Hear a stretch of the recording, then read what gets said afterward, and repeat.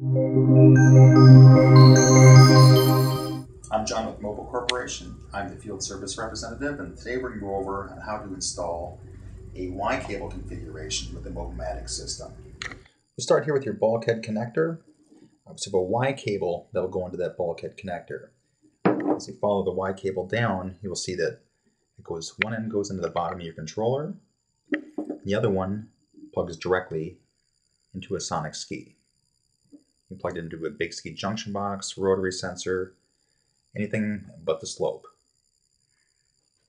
With the Y cable configuration, on the left side of your controller here on the bottom, that open port you now run directly into your slope box with that. You have it on the correct side, with this side to be the left side, the arrow pointing direction of pave. We'll move over here to the right side of the machine. Your bulkhead connector, same thing. Cable runs down, goes in the bottom of the controller, comes out, goes right into your sonic ski. On the left side, you have your open port that runs right along with your slope sensor. And that is how you install a Y cable configuration for the MOBAmatic system.